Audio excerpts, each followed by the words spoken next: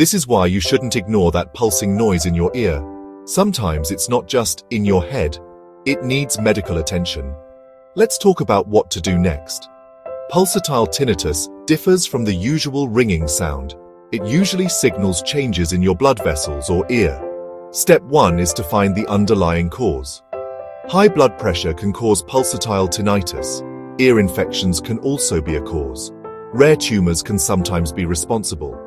Vascular issues like AVMs may trigger it. Your doctor may order diagnostic scans. They may also perform hearing checks. Treatment depends on the cause and severity. Simple lifestyle changes can help reduce symptoms. Medication may be prescribed to address causes. In some cases, a small surgery is needed. Sound therapy can provide relief when cause can't be fixed.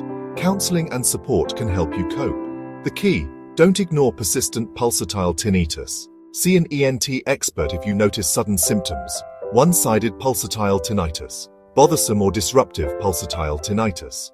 Get answers, get relief.